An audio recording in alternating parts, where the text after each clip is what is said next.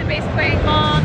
I'm at the Mackie booth today. We had a subscriber with a question about the in-ears. I'm going to put it right here below. It's from David M, who says, for overall tuning, when you say these are flat, or is the bass and treble boosted relative to the mids? And this is my friend CJ at Mackie to answer your question.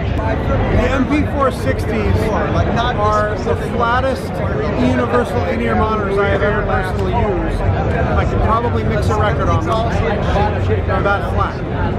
Where the 240s are more of a smiley face EQ, where they are boosted in the lows and the highs. They're my personal favorites of all 6 models. Keep in mind I haven't listened to the triples at all, but I have the 240s and I have the 460s, and that's my opinion on those. Let me know if you have any other questions about my in-ear monitors. Check out this video where I review a pair of Mackie in-ears and start to cry. Or check out this video that YouTube picked out just for you.